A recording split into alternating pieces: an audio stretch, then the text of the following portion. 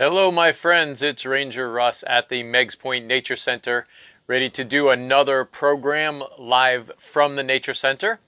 If you have any questions, you can post them at any time.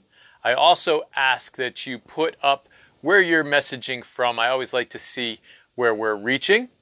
You can find out more information about the Nature Center by visiting meggspointnaturecenter.org. You can also go to the Department of Energy and Environmental Protection's website to get more information about not only the Meggs Point Nature Center, but other parks and other programs that are done by the Department of Energy and Environmental Protection. So you can learn about things happening at Dinosaur State Park, No Child Left Inside. We also have the Great Backyard Pursuit, which is finished up, but you can still look at all of the fun things that were done there. So today we've got a really exciting thing to talk about. We are going to be learning about owl pellets. And the first thing we need to do is say, well, what is an owl pellet?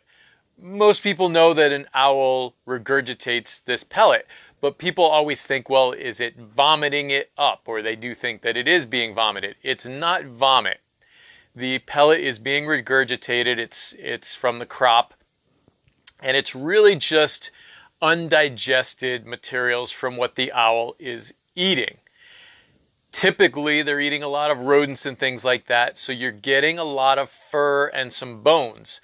Owls don't have as much or as strong of an acid for digestion. So the undigested material is packed away into a pellet and then regurgitated. So between 1 and 3 are the average pellets produced per evening. So as the owl is eating, it's going to regurgitate these pellets. And again, it's undigested material, so these are things that the owl has been eating. And what do owls eat? Again, mostly rodents, but they will eat other things besides rodents. So occasionally you can find parts of birds. The owls do eat birds, and you will find the bird bones and sometimes some chunks of feathers that are undigested. You can also occasionally find parts of shrews.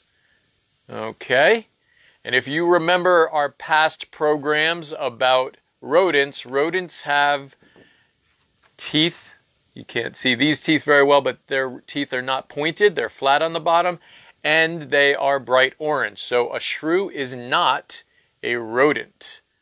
Although most people consider them, they can't tell the difference, so they just call them rodents. Then we also have moles. Now, I did a program on moles. I love moles. They're super cool. But these are also eaten by owls. And if you want to see that mole program, you can visit meggspointnaturecenter.org's virtual learning center or go to the Meggs Point Nature Center YouTube page to see our past programs. The mole program was just fascinating. I was really lucky to get a mole to do a program. Okay, the rodents. You can find lots of different rodents, rats, mice, different rodents. Okay, they will eat those. And then finally, the thing that we're probably going to find are voles. Now, voles in Connecticut are not quite as common as mice. So you're going to find a lot more mice parts in Connecticut owl pellets. But the owl pellet that we're going to be dissecting today is from a barn owl, and it's a western barn owl. Barn owls are found all across Connecticut. They're actually found all over the globe. The barn owl in Connecticut is an endangered species. They're really hard to find in Connecticut, but out west, they're one of the most common owls.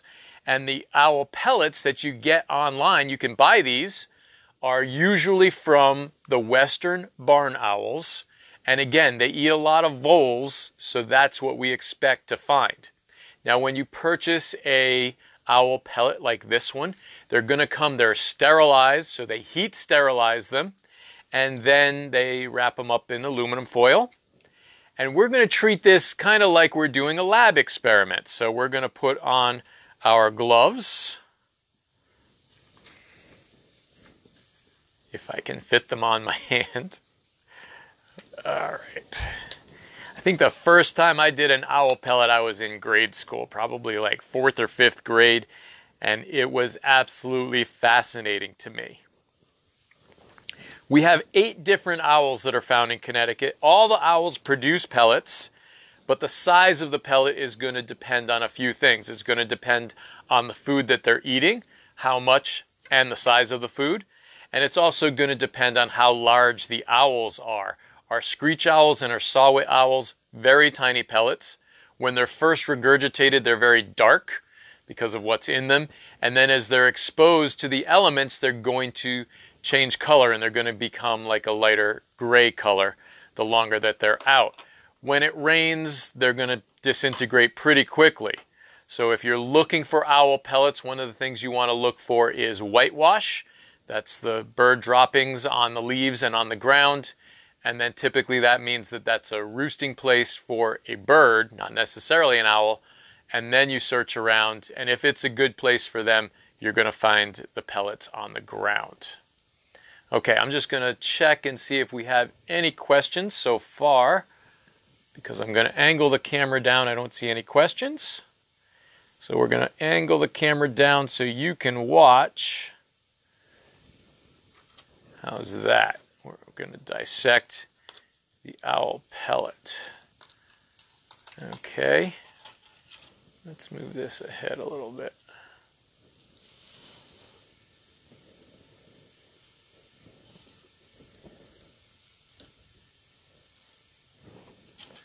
Okay, so again, we've unwrapped it. That was the aluminum foil that it was in. And I like to put the aluminum foil aside to catch some of the things. And then I have these charts. It's going to be reversed for you, but we have these charts, and we'll put one of these up online if you want to do your own owl pellet dissection. But this is what we use to separate out. So we'll give this, if we do this program for kids, they can put the bones in the different locations as they find them. Now, the beginning of an owl pellet dissection is pretty difficult because it's pretty hard packed. Okay, they really pack it in there. So the first thing I like to do is to check the owl pellet outside and see if there's anything that you can notice. It looks like a bit of grass there. And that's not uncommon. They're eating these rodents in fields or wherever they get them, so occasionally they will get other bits in there. You can see there's a bit of an opening there. That's a good place to start. But I'm going to keep looking, see if there's any other weak points that we can start opening it up. But that looks like a good... Now, already there are some bones, and awesome. There's a skull, and it's a full skull. You can see, if you look closely, there's the lower jaw right there, and that's the upper jaw. So you've got, and this looks like the back of the skull. So right off the bat, it looks like we've got a full intact skull. You don't often find them. A lot of times the jaws are separate from from each other, the lower jaws, and then separate from the skull, from the top part of the skull. So using tweezers, that's a good idea to get some of the bits and pieces out. I actually have some more pointy ones that we can use.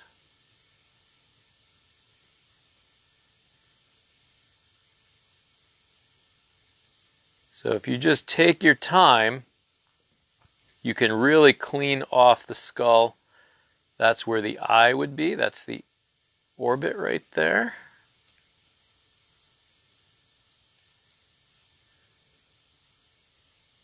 So this is really cool. Now, judging by the skull, so I know it's a rodent. It's got the orange teeth.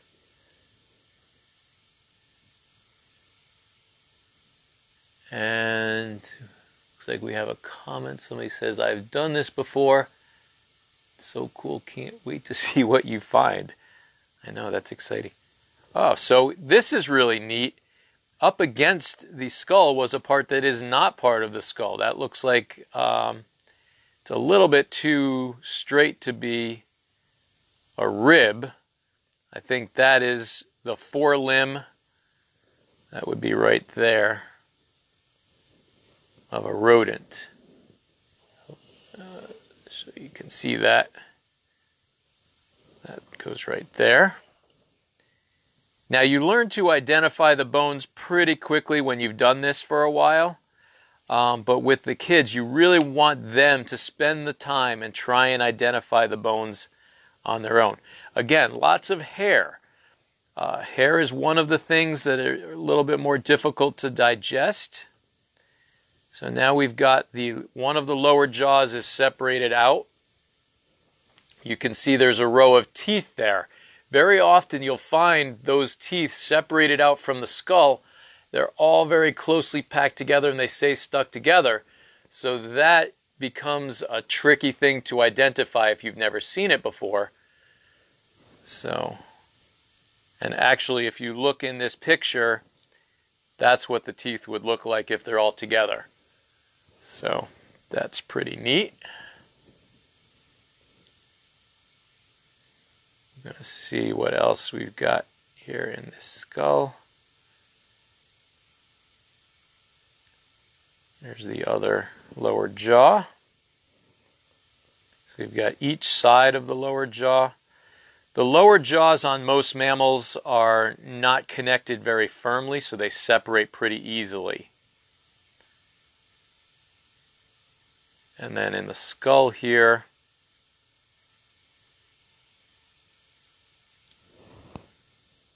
all right, and then you can see there's 2 rows of teeth right there.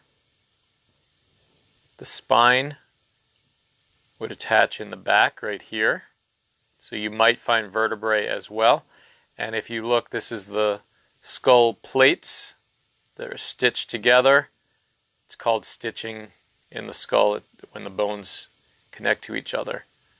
But that plate is missing. But that is a skull, and we can spend more time cleaning that up. But let's get into, see if there's anything else in this skull in this pellet that jumps out. Now occasionally I have found bird beaks. It was actually a cardinal beak, which was pretty neat. Another leg bone there. There we go, one of those. And then another skull. So this is the upper jaw. You can see those teeth. Now this skull, this is a common thing that happens with the skulls. It's missing the entire back portion of the skull. Okay, but that is another skull. So already we've got 2 skulls. So this owl in one night has eaten 2 rodents. And the pellets are produced in the night. They don't keep them during the day and then regurgitate them at the end of a day. They regurgitate them as the night is going on. So here's a really cool bone. I don't know if you can see. It's 3 bones that are connected together like that. And that's part of the hip. So we can put that right there. Here's another, looks like foreleg.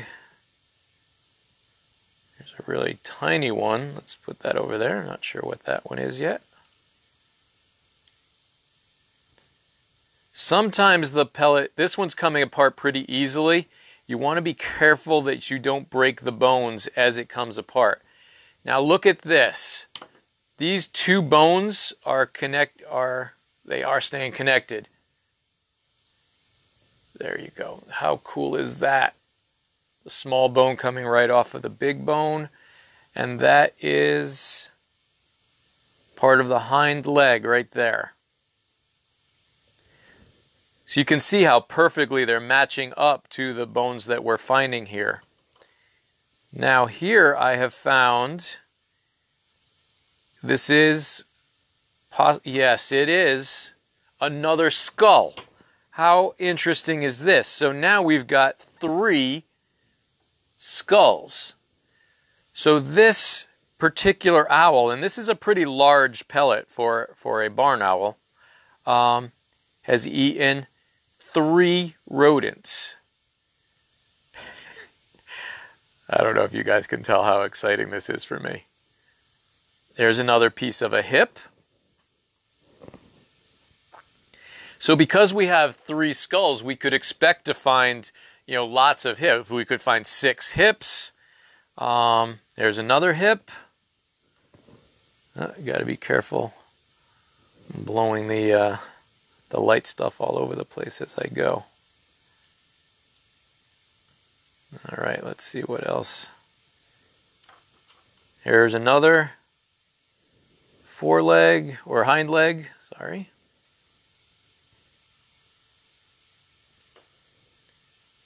What is this possible? There's another. This might be the back part of one of those skulls. Yep. There's the back plate because both of those skulls are missing. And see that? That is the bony plate of the skull that would be stitched together. So that could fit right in that spot there. And that's where those would be. Part of the skull. I haven't found any vertebrae yet, which is a little bit surprising. They're small, but usually in these little bits, if you start to roll your fingers through when you think you're all done with the fur, feel around to see if there are any hard bits in there. And then you'll be able to sometimes pull out another a vertebrae or 2. There's another hind leg.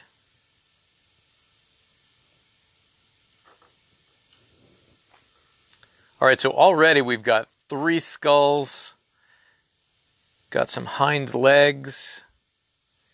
The smaller bones digest a little bit easier than the larger ones, so you don't find very many of those. And again, these are western owls. There's a lower jaw. So that could be a lower jaw from one of those 2 jaws there. The western owls eat a lot of voles. That is their main food source. And when I say western owls, most of these are coming from Indiana, Montana, out in that area. And out in the prairies and the plains, you get a lot of voles. The Rocky Mountains.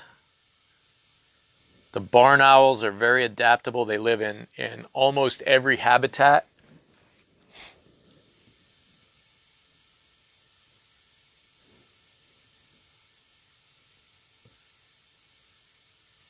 Let's see what else. What is this?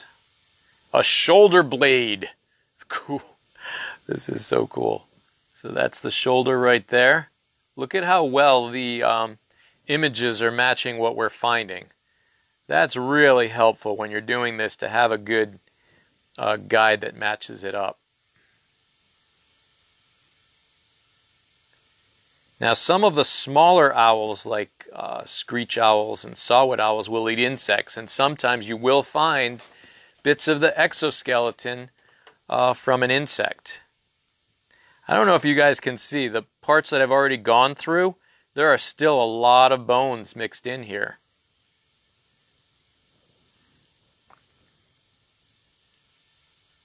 So as you do this, there's always a chance to find something, if you go through these other bones.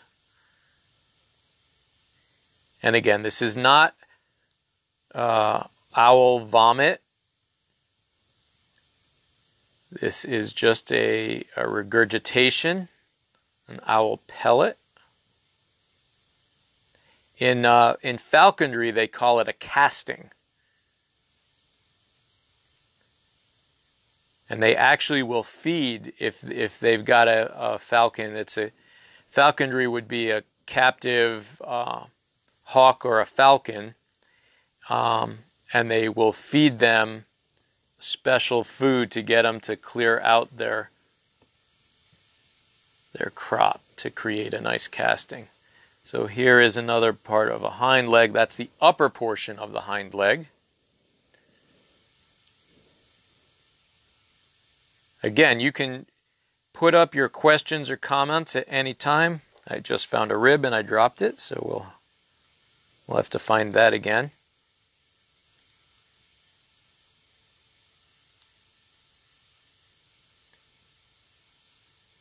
And here's another lower jaw. Those lower jaws just stand right out any of the jaw because of those bright orange teeth. Again, rodents have iron in their teeth, which makes them appear orange. It's a really easy way to tell a rodent from any other skull.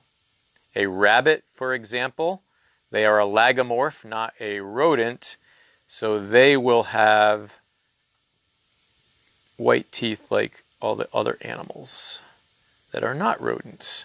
And here we have another part of the rear leg. So we're getting lots of rear legs. Now, you don't often, again, you're not going to find the very, very small bones of the legs. Ribs are hard to find, but the larger bones, especially the skulls and the larger leg bones, those are going to show up much more often. So here we're getting into a piece that's pretty solid in here. This looks like that's that part of the leg right there. It's pretty solid, so you want to be really careful as we separate this out that you don't break any of the bones.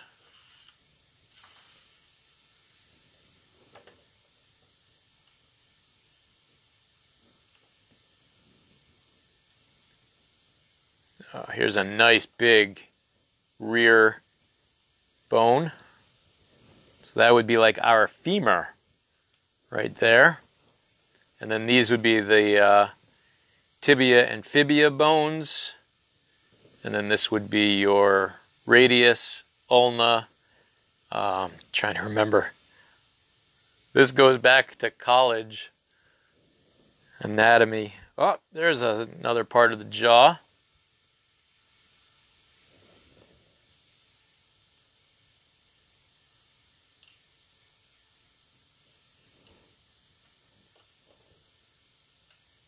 Here's another hind leg. The hind legs are really popping out now. Uh-oh, look at that. This is the coolest thing.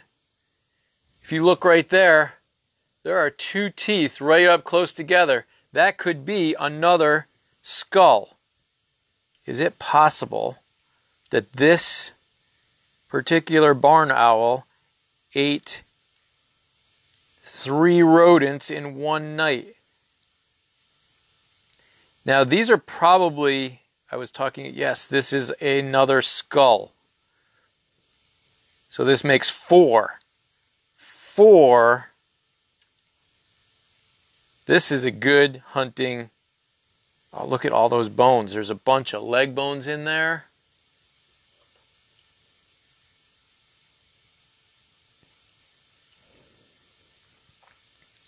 So I see a question, is this a typical appetite for this size owl? So the barn owl is a medium to large size owl.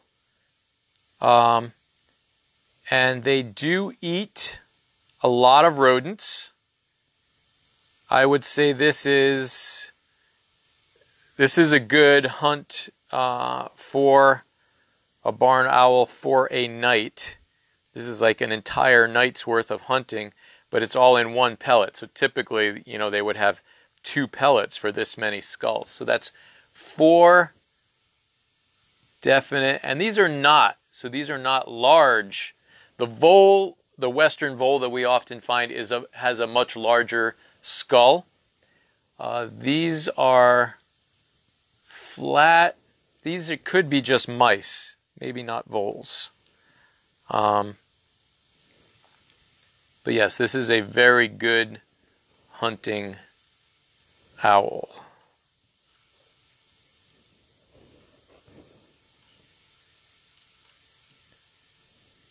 All right, here's another bony plate from the skull. Let's move these lower jaws down to here. So those two might go together, these two go together. This is definitely a larger, this is more mouse, that could be a vole. So this bigger one could be a vole. The vole skull and the mouse skull are really quite similar. If they were intact and you could hold them side by side, you might be able to tell. And again, I haven't found any vertebrae. I would love to be able to show you a vertebrae.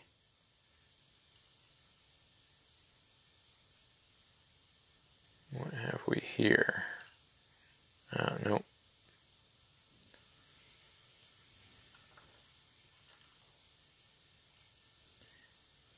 All right, there are leg bones all through here. Lots of leg bones have come out of this pellet.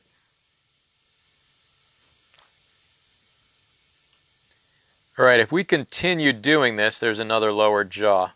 If we continue doing this, we would find a lot more of the same, probably. I would hope that eventually I would find a vertebrae. Now here's something, maybe this is just a lot packed together, but there's another hind leg. There's a lot of bones in a tight little mass right here. Now, because the owl is producing multiple pellets a night, that's why sometimes you could find part of one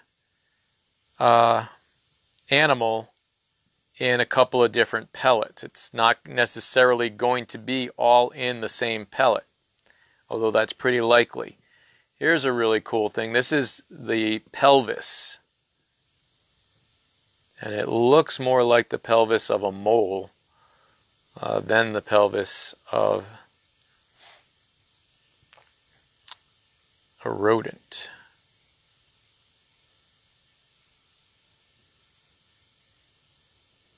All right, somehow I missed there's another lower jaw.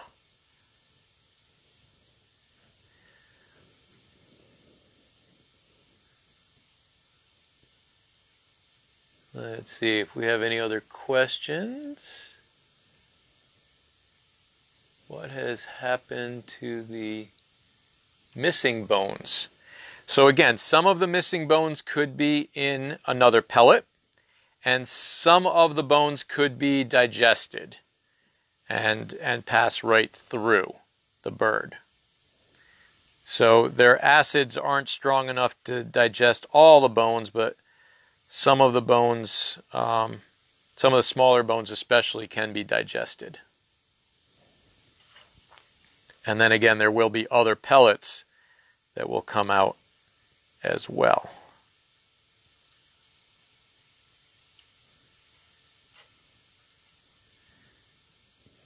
All right, let's see if we have any other questions. We can do a wrap up now. And